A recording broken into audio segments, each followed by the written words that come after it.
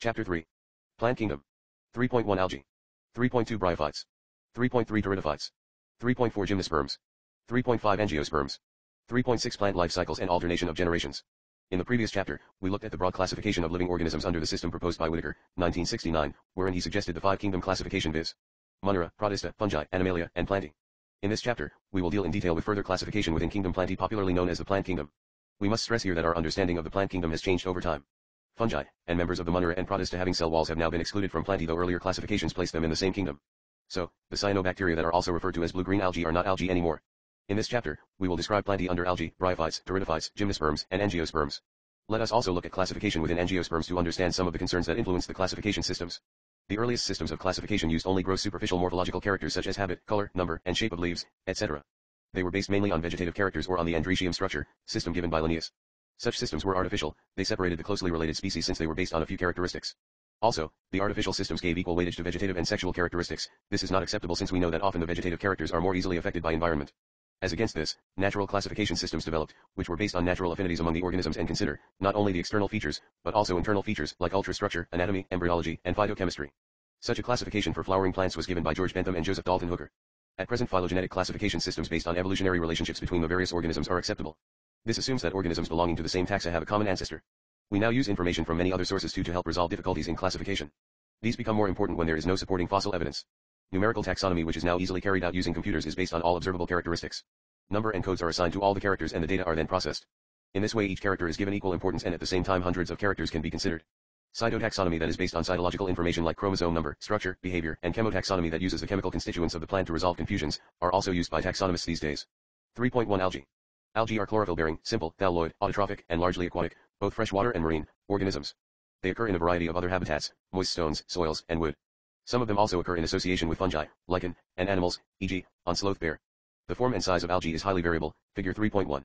The size ranges from the microscopic unicellular forms like Chlamydomonas, to colonial forms like Volvox and to the filamentous forms like Ulithrix and Spirogyra. A few of the marine forms such as kelps, form massive plant bodies. The algae reproduce by vegetative, asexual, and sexual methods.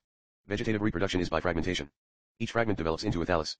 Asexual reproduction is by the production of different types of spores, the most common being the zoospores.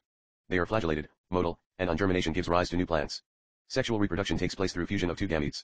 These gametes can be flagellated and similar in size, as in Chlamydomonas, or non-flagellated, non-motile, but similar in size, as in Spirogyra. Such reproduction is called isogamous. Fusion of two gametes dissimilar in size, as in some species of Chlamydomonas, is termed as anisogamous. Fusion between one large, non-motile, static, female gamete and a smaller, motile male gamete is termed oogamous, e.g., Volvox, Fucus. Algae are useful to man in a variety of ways. At least a half of the total carbon dioxide fixation on Earth is carried out by algae through photosynthesis. Being photosynthetic, they increase the level of dissolved oxygen in their immediate environment. They are of paramount importance as primary producers of energy-rich compounds which form the basis of the food cycles of all aquatic animals. Many species of Porphyra, Laminaria, and Sargassum are among the 70 species of marine algae used as food. Certain marine brown and red algae produce large amounts of hydrocolloids, water-holding substances, e.g., algin, brown algae, and carrageen, red algae, which are used commercially. Agar, one of the commercial products obtained from Gelidium and Gracilaria, are used to grow microbes and in preparations of ice creams and jellies. Chlorella and spirulina are unicellular algae, rich in proteins and are used as food supplements even by space travelers. The algae are divided into three main classes, Chlorophyceae, Phaeophyceae, and Rhodophyceae. 3.1.1 Chlorophyceae. The members of Chlorophyceae are commonly called green algae. The plant body may be unicellular, colonial, or filamentous. They are usually grass green due to the dominance of pigments chlorophyll and B. The pigments are localized in definite chloroplasts. The chloroplasts may be discoid, plate-like, reticulate, cup-shaped, spiral or ribbon-shaped in different species. Most of the members have one or more storage bodies called pyrenoids located in the chloroplasts. Pyrenoids contain protein besides starch. Some algae may store food in the form of oil droplets. Green algae usually have a rigid cell wall made of an inner layer of cellulose and an outer layer of pectose. Vegetative reproduction usually takes place by fragmentation or by formation of different types of spores. Asexual reproduction is by flagellated zoospores produced in zoosporangia. The sexual reproduction shows considerable variation in the type and formation of sex cells, and it may be isogamous, anisogamous, or oogamous. Some commonly found green algae are Chlamydomonas, Volvox, Ulithrix, Spirogyra, and Chara, figure 3.1a. 3.1.2 Phaeophyceae. The members of Phaeophyceae or brown algae are found primarily in marine habitats. They show great variation in size and form. They range from simple branched, filamentous forms, ectocarpous, to profusely branched forms as represented by kelps, which may reach a height of 100 meters. They possess chlorophyll A, C, carotenoids and xanthophylls. They vary in color from olive green to various shades of brown depending upon the amount of the xanthophyll pigment, fucoxanthin, present in them. Food is stored as complex carbohydrates, which may be in the form of laminarin or mannitol. The vegetative cells have a cellulosic wall usually covered on the outside by a gelatinous coating of algin. The protoplast contains, in addition to plastids, a centrally located vacuole and nucleus. The plant body is usually attached to the substratum by a holdfast, and has a stalk, the stipe, and leaf-like photosynthetic organ, the frond. Vegetative reproduction takes place by fragmentation. Asexual reproduction in most brown algae is by biflagellate zoospores that are pear-shaped and have two unequal laterally attached flagella. Sexual reproduction may be isogamous, anisogamous or oogamous. Union of gametes may take place in water or within the oogonium, oogamous species. The gametes are pyriform, pear-shaped, and bear two laterally attached flagella.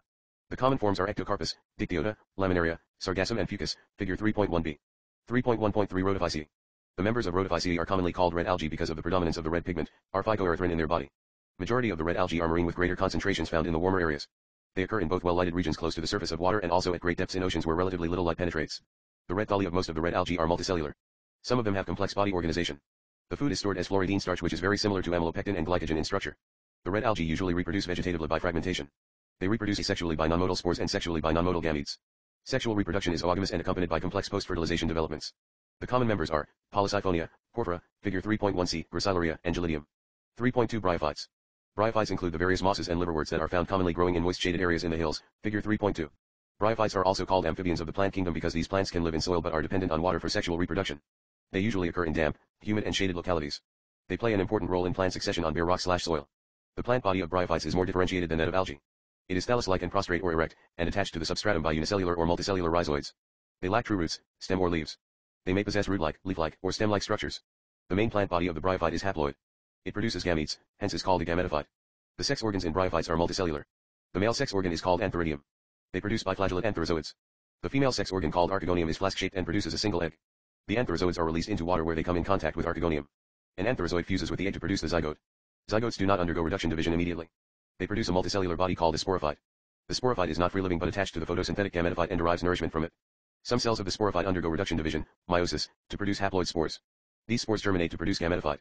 Bryophytes in general are of little economic importance, but some mosses provide food for herbaceous mammals, birds, and other animals. Species of sphagnum, a moss, provide peat that have long been used as fuel, and as packing material for transshipment of living material because of their capacity to hold water. Mosses along with lichens are the first organisms to colonize rocks and hence, are of great ecological importance. They decompose rocks making the substrate suitable for the growth of higher plants. Since mosses form dense mats on the soil, they reduce the impact of falling rain and prevent soil erosion.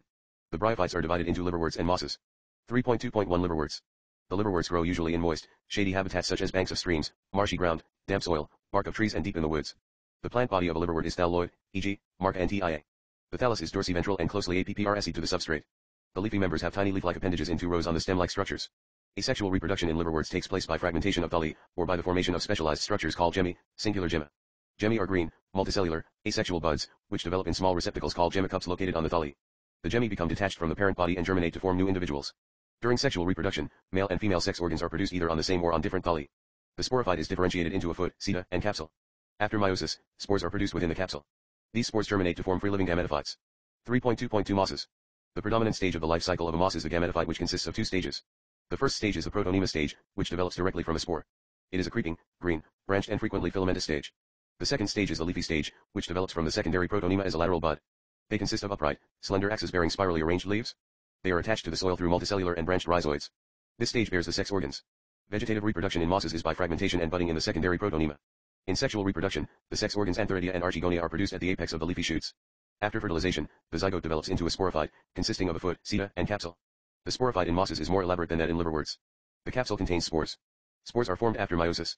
The mosses have an elaborate mechanism of spore dispersal.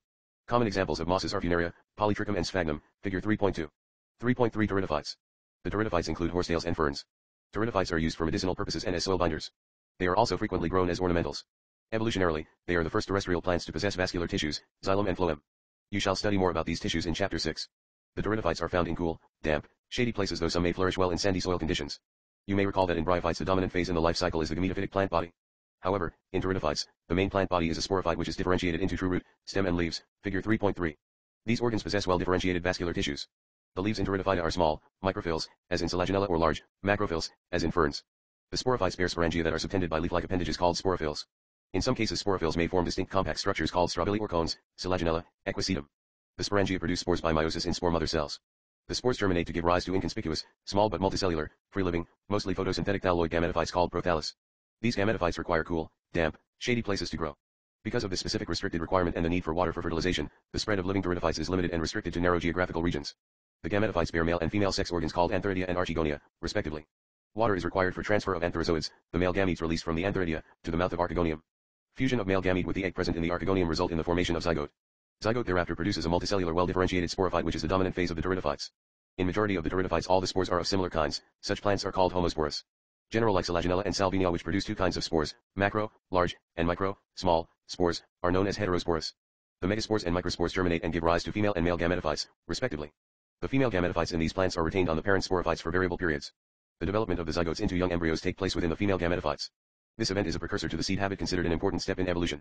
The Dicotyledons are further classified into four classes: Silopsida, Silotum, Lycopsida, Selaginella, Lycopodium, Sphenopsida, Equisetum, and Pteropsida, Dryopterus, Teres, Adiantum.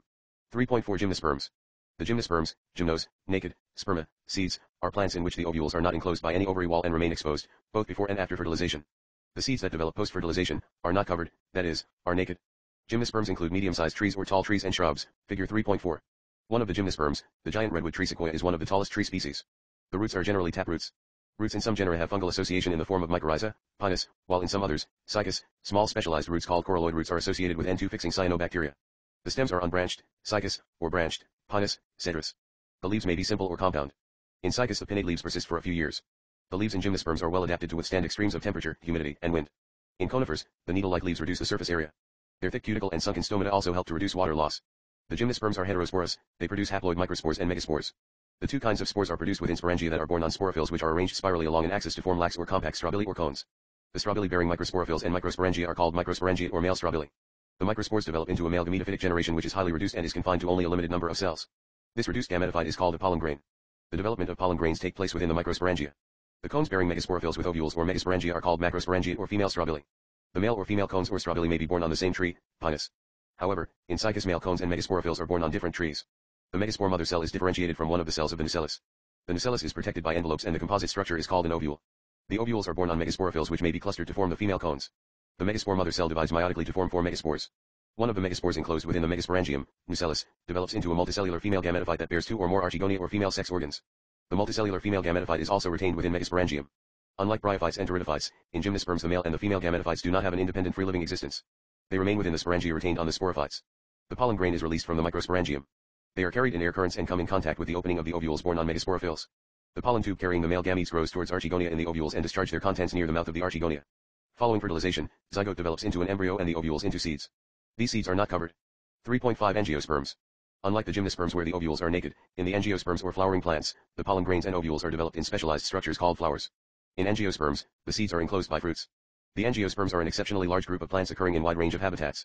They range in size from tiny, almost microscopic wolfia to tall trees of eucalyptus, over 100 meters. They provide us with food, fodder, fuel, medicines, and several other commercially important products. They are divided into two classes, the dicotyledons and the monocotyledons, figure 3.5. The dicotyledons are characterized by having two cotyledons in their seeds while the monocotyledons have only one. The male sex organ in a flower is the stamen. Each stamen consists of a slender filament with an anther at the tip. The anthers, following meiosis, produce pollen grains. The female sex organ in a flower is the pistil or the carpel. Pistil consists of an ovary enclosing one to many ovules. Within ovules are present highly reduced female gametophytes termed embryo sacs. The embryo sac formation is preceded by meiosis. Hence, each of the cells of an embryo sac is haploid. Each embryo sac has a three-celled egg apparatus, one egg cell and two synergids, three antipodal cells and two polar nuclei. The polar nuclei eventually fuse to produce a diploid secondary nucleus. Pollen grain, after dispersal from the anthers, are carried by wind or various other agencies to the stigma of a pistil. This is termed as pollination. The pollen grains germinate on the stigma and the resulting pollen tubes grow through the tissues of stigma and style and reach the ovule. The pollen tubes enter the embryo sac where two male gametes are discharged. One of the male gametes fuses with the egg cell to form a zygote, syngamy. The other male gamete fuses with the diploid secondary nucleus to produce the triploid primary endosperm nucleus, pen. Because of the involvement of two fusions, this event is termed as double fertilization, an event unique to angiosperms. The zygote develops into an embryo, with one or two cotyledons, and the pen develops into endosperm which provides nourishment to the developing embryo. The synergids and antipodals degenerate after fertilization. During these events the ovules develop into seeds and the ovaries develop into fruit. The life cycle of an angiosperm is shown in figure 3.6. 3.6 Plant life cycles and alternation of generations. In plants, both haploid and diploid cells can divide by mitosis. This ability leads to the formation of different plant bodies, haploid and diploid. The haploid plant body produces gametes by mitosis. This plant body represents a gametophyte. Following fertilization the zygote also divides by mitosis to produce a diploid sporophytic plant body. Haploid spores are produced by this plant body by meiosis. These in turn, divide by mitosis to form a haploid plant body once again. Thus, during the life cycle of any sexually reproducing plant, there is an alternation of generations between gamete-producing haploid gametophyte and spore-producing diploid sporophyte. However, different plant groups, as well as individuals representing them, differ in the following patterns. One sporophytic generation is represented only by the one-celled zygote. There are no free-living sporophytes. Meiosis in the zygote results in the formation of haploid spores. The haploid spores divide mitotically and form the gametophyte. The dominant, photosynthetic phase in such plants is the free-living gametophyte. This kind of life cycle is termed as haplontic. Many algae such as Volvox, Spirogyra, and some species of Chlamydomonas represent this pattern, figure 3.7a. 2 on the other extreme, is the type wherein the diploid sporophyte is the dominant, photosynthetic, independent phase of the plant. The gametophytic phase is represented by the single to few-celled haploid gametophyte. This kind of life cycle is termed as diplontic. All seed-bearing plants, that is gymnosperms and angiosperms, follow this pattern, figure 3.7b. 3 bryophytes and pteridophytes, interestingly, exhibit an intermediate condition, haplodiplontic. Both phases are multicellular. However, they differ in their dominant phases. A dominant, independent, photosynthetic, thalloid, or erect phase is represented by a haploid gametophyte, and it alternates with the short-lived multicellular sporophyte, totally or partially dependent on the gametophyte for its anchorage and nutrition. All bryophytes represent this pattern. The diploid sporophyte is represented by a dominant, independent, photosynthetic, vascular plant body. It alternates with multicellular, saprophytic/autotrophic, independent but short-lived haploid gametophyte. Such a pattern is known as haplodiplontic life cycle. All pteridophytes exhibit this pattern, figure 3.7c. Interestingly, while most algal genera are haplontic, some of them such as Ectocarpus, Polysiphonia, kelps are haplodiplontic. Fucus, an alga is diplontic. Summary. Plant kingdom includes algae, bryophytes, pteridophytes, gymnosperms, and angiosperms. Algae are chlorophyll-bearing simple, thalloid, autotrophic and largely aquatic organisms. Depending on the type of pigment posses and the type of stored food, algae are classified into 3 classes, namely Chlorophyceae, Phaeophyceae, and Rhodophyceae. Algae usually reproduce vegetatively by fragmentation, asexually by formation of different types of spores, and sexually by formation of gametes which may show isogamy, anisogamy, or oogamy. Bryophytes are plants which can live in soil but are dependent on water for sexual reproduction. Their plant body is more differentiated than that of algae. It is thallus-like and prostrate or erect and attached to the substratum by rhizoids. They possess root-like, leaf-like, and stem-like structures. The bryophytes are divided into liverworts and mosses.